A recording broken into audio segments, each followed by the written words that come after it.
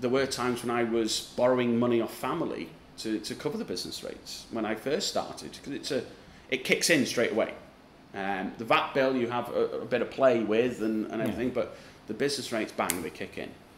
So if you have just opened a business, then it should be in a stage where you're doing the place up. Should you really be paying rates whilst you're doing somewhere up?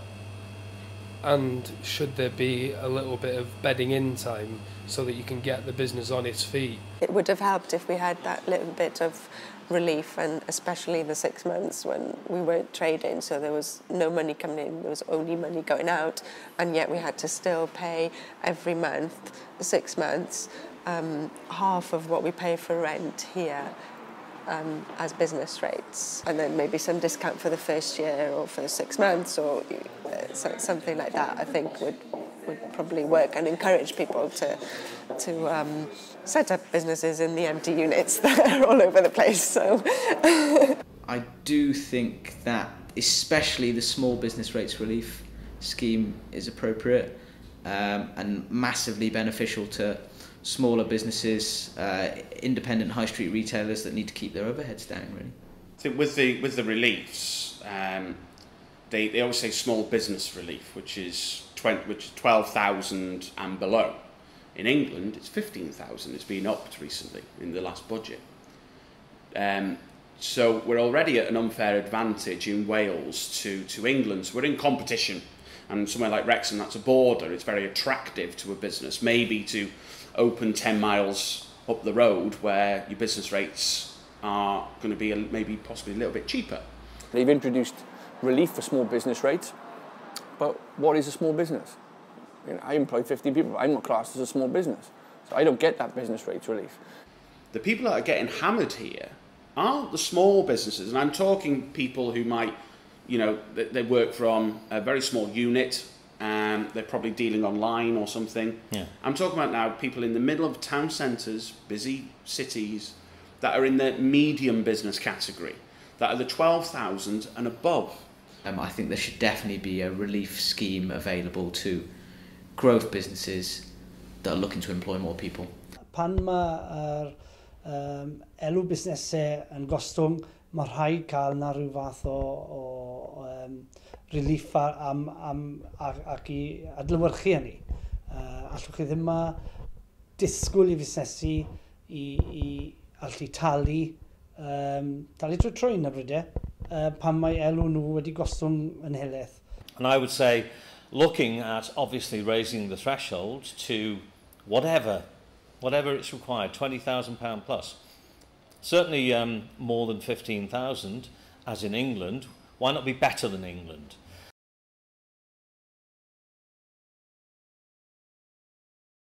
One thing I would just like to add is that the appeal process needs to be looked at. I've had an appeal in now for nearly 2 years. I could appeal that, but to be honest, I just felt at the end, I thought, well, I just don't understand any of it in order to appeal I can't appeal something I don't understand. How many businesses are out there that fold during that appeal process that's taken so long? Dwi ddim yn gwybod beth yw broses yr apel. Di hwnna ddim wedi cael ei gyfleu yn glir iawn. Byddwn ni'n meddwl mae dylse y cyngor sir fod yn rhoi mwy o wybodaeth allan arna.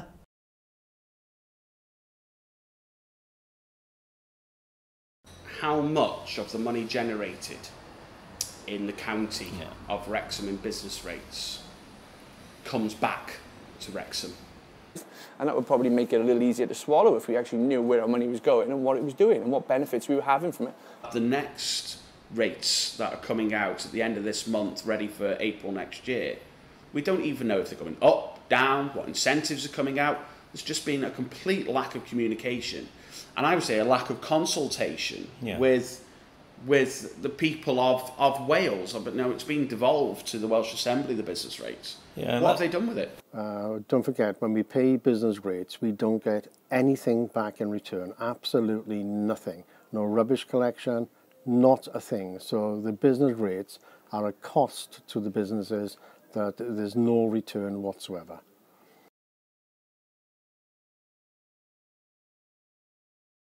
Alex is saying that everything in the rating world needs to be much more sensitive to changing market conditions. Businesses have to make a decision within a minute, an hour, a day, a week. We can't wait 2 years for things to occur, which really ought to be undertaken much more quickly. They're just not reflective of the current market. And I think because they've been pushed back and pushed back and pushed back, we've fallen out of touch. I think they're very old-fashioned. A successful business rates policy would be based on a calculation of the company's financials and profitability rather than the rateable value of the premises that they're currently working out of or the premises that they potentially want to move into.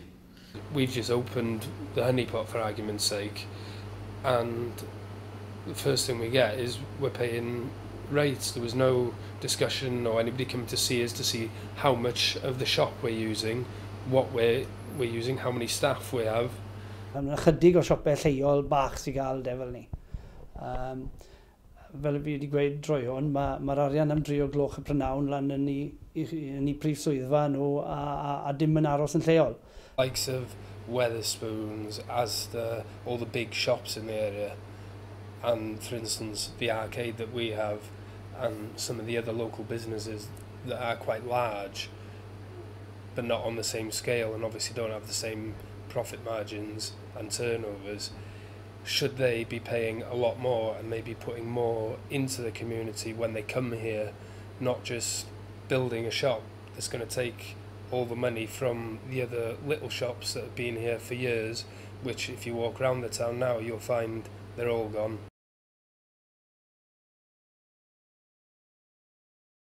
The profit margin means that we could employ more people in this business, but I can't afford to because of a direct result of the high business rates.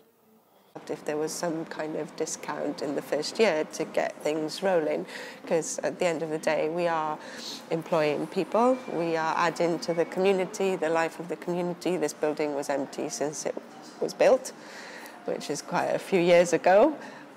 So we're utilising a space that has just been sitting there for years. And when you're looking at something like £1,700 a month, that's £1,700 that you could be investing into employment. To move into nearby Hemble Square, which is looking rather derelict, I would love to do that, but I'm put off by the rates. The rates there are huge. So that's one area, expanding my business. It stops me. Second one is the rates provide me with competition beneath me from smaller businesses that aren't paying rates. Your high street in Swansea is sparse. Empty units, no one likes to see that, and especially areas like High Street. Blynydde yn ôl, fel bydde ydych chi, chymod, 40 o siopau ar rheol Lama Street, a erbyn hyn, mae tipyn llai dych chi na, achos mae rhai uwch machnadoedd a dim ond chydig iawn a siopau elusennau sy'n yn llanwy'r canol i'r dre.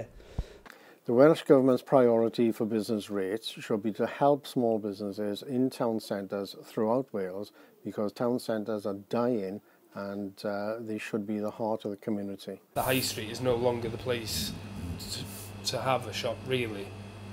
It's more, as in Pwllgor, it would be more on the Maes. And when you look at that, there's lots of places there that are under a certain square footage, so they don't pay anything. And yet that's the place to be now. I know that councils need to have income from things like car parking, but shouldn't they be having car parking charges in retail parks, because retail parks have an unfair advantage over town centres? Mae'n bwysig. Mae'n bwysig iawn bod chi'n cadw calon yn ganol y dre, ond fel busnes cyfrifwyr, mae mwyafrif heleth well, 90-95% o'n clientau ni yn gyfod trafeilu mewn car. I did have 3 businesses.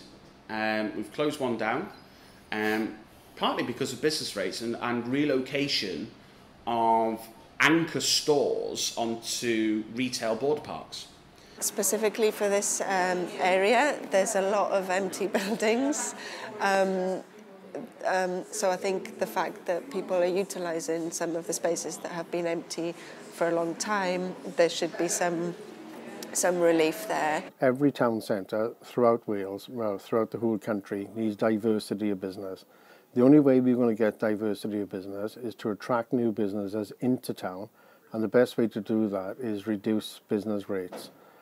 But if you want a lot of local, independent shops and traders, then you have to realise that the business rates policy as it stands is far too crude, far too expensive.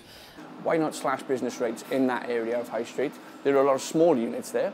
Why not slash the business rates there, or maybe get rid of them altogether, but only allocate those units to independents? Say, for example, you know, we've got a huge university population in Swansea. Some people who are leaving university, give them their startup, give them a startup business, give them a unit with no business rates, giving them a bit of a head start. Even if they have on a short-term let for 6 months, give them that opportunity to see what business is like and dip their toe in the water. So look at incentives to encourage landlords to spend money on doing the frontage of shops up so they look nice and give a nicer perception of town centres that are struggling. On the periphery of the town centre, there is nil business rates. In the town centre, we are being hit with excessive business rates. I'm not saying that the businesses on the edge of town should pay huge rates, but if they paid a small contribution to rates, then the town centre businesses could have a reduction, and that would be a lot easier for businesses in the town centre to operate.